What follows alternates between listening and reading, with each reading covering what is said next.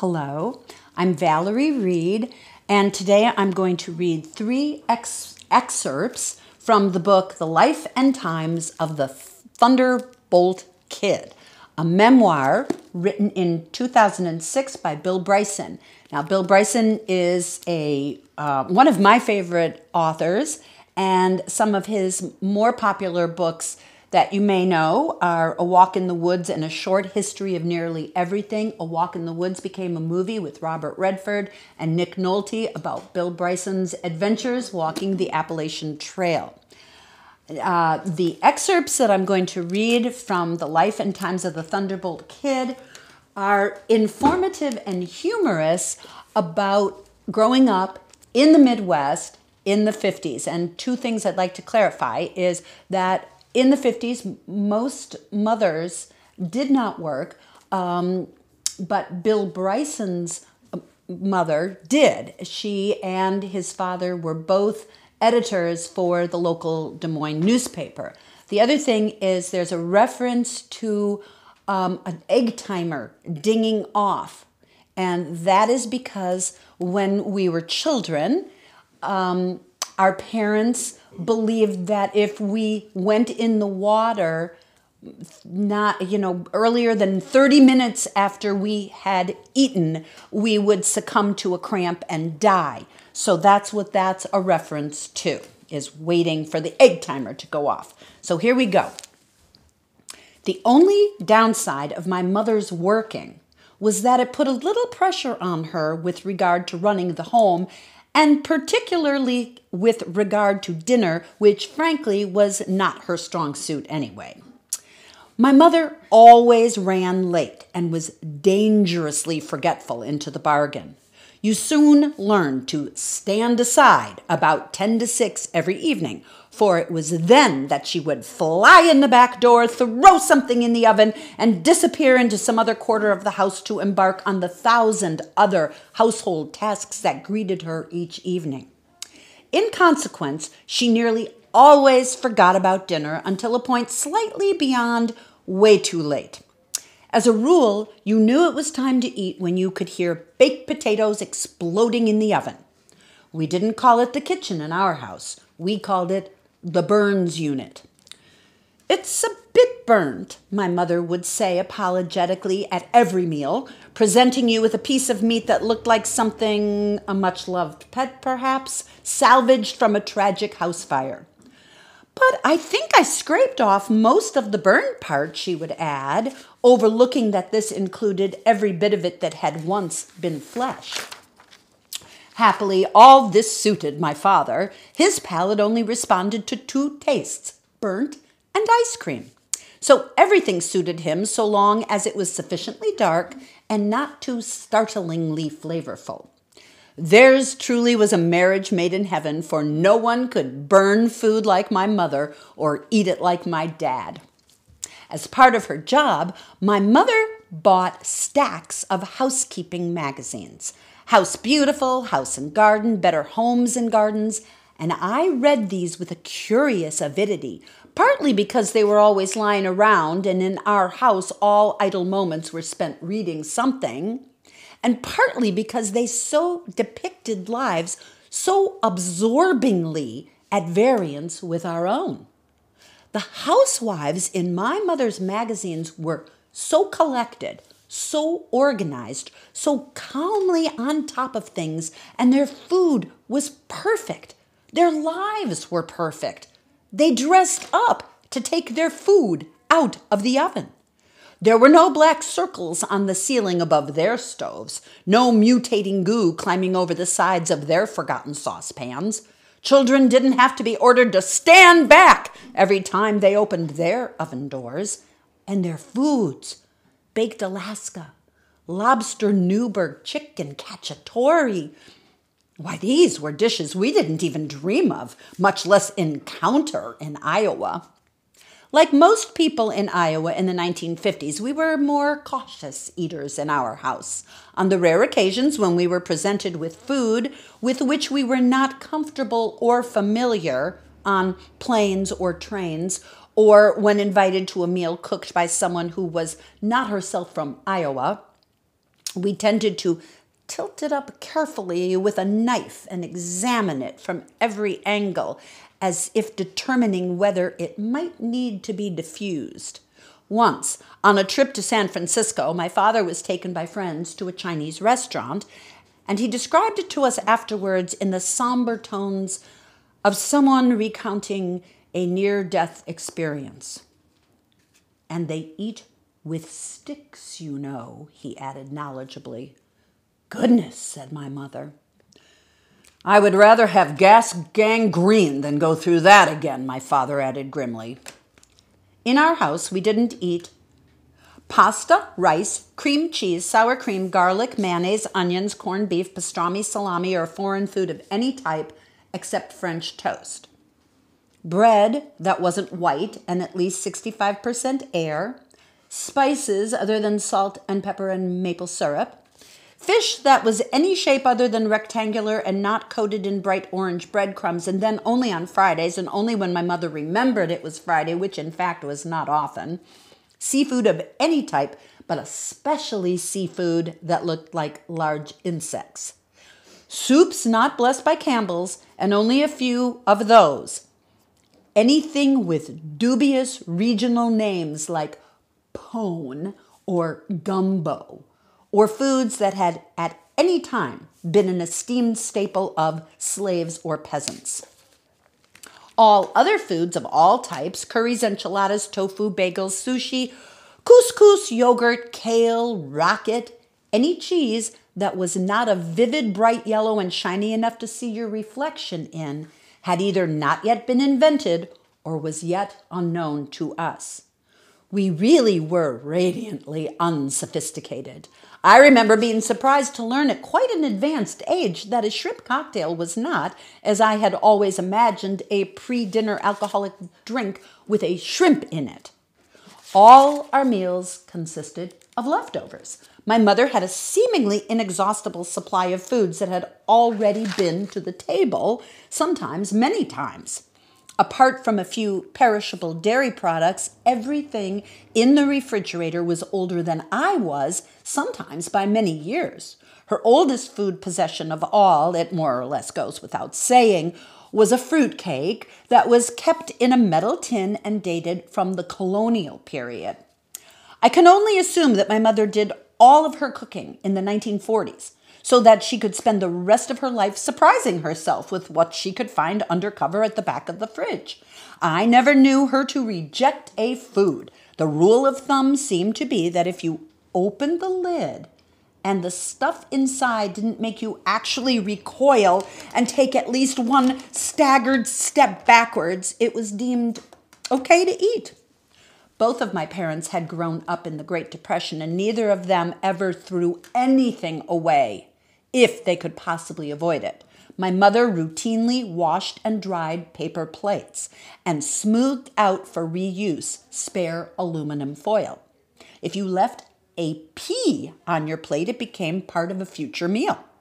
All our sugar came in little packets spirited out of restaurants in deep coat pockets, as did our jams, jellies, crackers, oyster and saltine, tartar sauces, some of our ketchup and butter, all of our napkins, and a very occasional ashtray.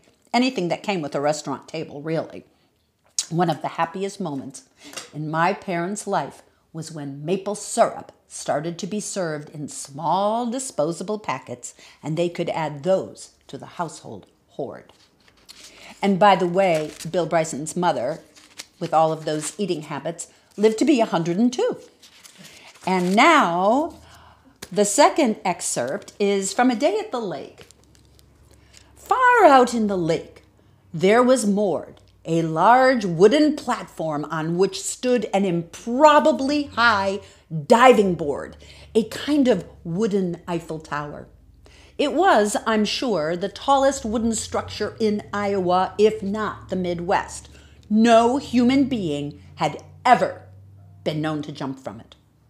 So it was quite a surprise when, as the egg timer dinged our liberation, Mr. Milton jumped up and began doing neck rolls and arm stretches and announced that he intended to have a dive off the high board. Word of the insane intention of the man who looked like Goofy was already spreading along the beach when Mr. Milton jogged into the water and swam with even strokes out to the platform. He was just a tiny stick figure when he got there, but even from such a distance, the high board seemed to loom hundreds of feet above him. Indeed, seemed almost to scrape the clouds.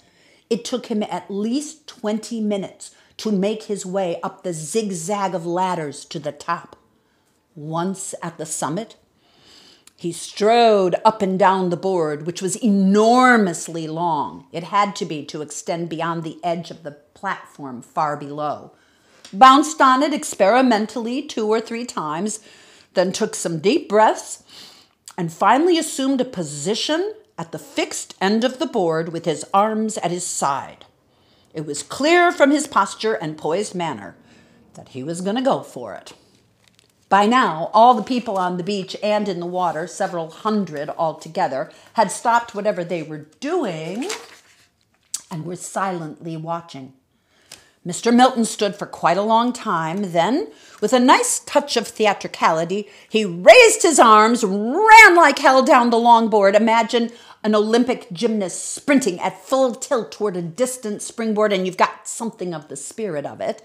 Took one enormous bounce and launched himself high and outward in a perfect swan dive. It was a beautiful thing to behold, I must say. He fell with a flawless grace for what seemed whole minutes. Such was the beauty of the moment and the breathless silence of the watching multitudes that the only sound to be heard across the lake was the faint whistle of his body tearing through the air toward the water far, far below. It may only be my imagination, but he seemed after a time to start to glow red like an incoming meteor. He was really moving. I don't know what happened. Whether he lost his nerve or realized that he was approaching the water at a murderous velocity or what, but about 3/4 of the way down, he seemed to have second thoughts about the whole business and began suddenly to flail like someone entangled in bedding in a bad dream or whose chute hasn't opened. When he was perhaps 30 feet above the water, he gave up on flailing and tried a new tack. He spread his arms and legs wide in the shape of an X, evidently hoping that exposing a maximum amount of surface area would somehow slow his fall. It didn't. He hit the water, impacted really is the word for it, at over 600 miles an hour with a report so loud that it made birds fly out of trees for up to 3 miles away. At such a speed, water effectively becomes a solid. I don't believe Mr. Milton penetrated it at all, but just bounced off it about 15 feet, limbs suddenly very loose, and then lay on top of it, still like an autumn leaf, spinning gently. He was towed to shore by 2 passing fishermen in a rowboat and carried to a grassy area by 6 onlookers who carefully set him down on an old blanket.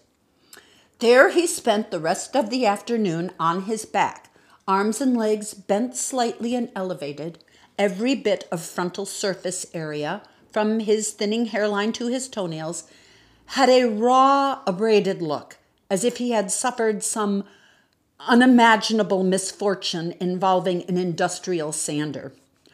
Occasionally he accepted small sips of water, but otherwise was too traumatized to speak. It was the best day of my life. And finally, this is about his father. In the late 1950s, the Royal Canadian Air Force produced a booklet on isometrics, a form of exercise that enjoyed a short but devoted vogue with my father. The idea of isometrics was that you used any unyielding object like a tree or a wall and pressed against it with all your might from various positions to tone and strengthen different groups of muscles. Since everybody already has access to trees and walls, you didn't need to invest in a lot of costly equipment, which I expect was what attracted my dad. What made it unfortunate in my dad's case is that he would do his isometrics on airplanes.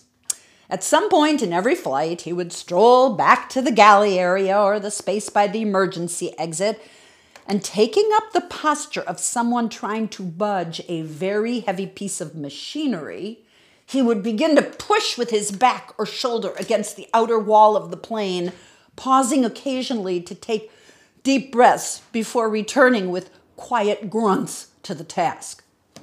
Since it looked uncannily, if unfathomably, as if he were trying to force a hole in the side of the plane, this naturally drew attention. Businessmen in nearby seats would stare over the tops of their glasses. A stewardess would pop her head out of the galley and likewise stare, but with a certain hard caution, as if remembering some aspect of her training that she had not previously been called upon to implement. Seeing that he had observers, my father would straighten up and smile genially and begin to outline the engaging principles behind isometrics. Then he would give a demonstration to an audience that swiftly consisted of no one. He seemed curiously incapable of feeling embarrassment in such situations, but that was all right because I felt enough for both of us. Indeed, enough for us and all the other passengers, the airline and its employees, and the whole of whatever state we were flying over. Two things made these undertakings tolerable. The first was that back on solid ground, my dad wasn't half as foolish most of the time. The second was that the purpose of these trips was always to go to a major league city, stay in a big downtown hotel, and attend ball games, and that excused a great deal. Well, everything, in fact. My dad was a sports writer for the Des Moines Register, which in those days was one of the country's best papers, and often took me along on trips through the Midwest. Sometimes these were car trips to places like Sioux City or Burlington, but at least once a summer, we boarded a big silver plane, a huge event in those days, and lumbered through the summery skies up among the fleecy clouds to St. Louis or Chicago or Detroit to take in a home stand. It was a kind of working holiday for my dad. Baseball, like everything else, was part of a simpler world in those days, and I was allowed to go with him into the clubhouse and dugout and onto the field before games. I have had my hair tousled by Stan Musial. I have handed Willie Mays a ball that had skittered past him as he played catch. I have lent my binoculars to Harvey Kuhn so that he could scope some busty blonde in the upper deck. Once, on a hot July afternoon, I sat in a nearly airless clubhouse under the left field grandstand at Wrigley Field beside Ernie Banks, the Cubs' great shortstop, as he autographed boxes of new white baseballs, which are, incidentally, one of the most pleasurably aromatic things on earth and worth spending time around anyway. Unbidden, I took it upon myself to sit beside him and pass him each new ball. This slowed the process considerably, but he gave a little smile each time and said, "Thank you," as if I had done him quite a favor. He was the nicest human being I have ever met. It was like being friends with God. I can't imagine there has ever been a more gratifying time or place to be alive than America in the 1950s. No country has ever known such prosperity. When the war ended in the United States, the United States had $26 billion worth of factories that hadn't existed before the war, $140 billion in savings and war bonds just waiting to be spent, no bomb damage, and practically no competition. All that American companies had to do was stop making tanks and battleships and start making Buicks and Frigidaires, and boy, did they. By 1951, when I came sliding down the chute, almost 90% of American families had refrigerators, and nearly 3/4 had washing machines, telephones, vacuum cleaners, and gas or electric stoves, things that most of the rest of the world could still only fantasize about. Americans owned 80% of the world's electric goods, controlled 2/3 of the world's productive capacity, produced more than 40% of its electricity, 60% of its oil, and 66% of its steel. The 5% of people on Earth who were Americans had more wealth than the other 95% combined. Remarkably, almost all this wealth was American-made. Of the 7.5 million new cars sold in America in 1954, for instance, 99.93% were made in America by Americans. We became the richest country in the world without needing the rest of the world. No wonder people were happy. Suddenly they were able to have things they had never dreamed of having, and they couldn't believe their luck. There was, too, a wonderful simplicity of desire. It was the last time that people would be thrilled to own a toaster or waffle iron. If you bought a major appliance, you invited the neighbors around to have a look at it. When I was about 4, my parents bought an Amana Stormore refrigerator, and for at least 6 months, it was like an honored guest in our kitchen. I'm sure they'd have drawn it up to the table at dinner if it hadn't have been so heavy. When visitors dropped by unexpectedly, my father would say, "Oh, Mary, is there any iced tea in the Amana?" Then to the guests, he'd add significantly, "There usually is. It's a Stormore." "Oh, a Stormore," the male visitor would say and elevate his eyebrows in the manner of someone who appreciates quality cooling. We thought about getting a Stormore ourselves, but in the end we went for a Philco Surecool. Alice loved the Easy Glide vegetable drawer, and you can get a full quart of ice cream in the freezer box. That was a big selling point for Wendell Jr., as you can imagine. They'd all have a good laugh at that, and then sit around drinking iced tea and talking appliances for an hour or so. No human beings have ever been quite this happy before. The end.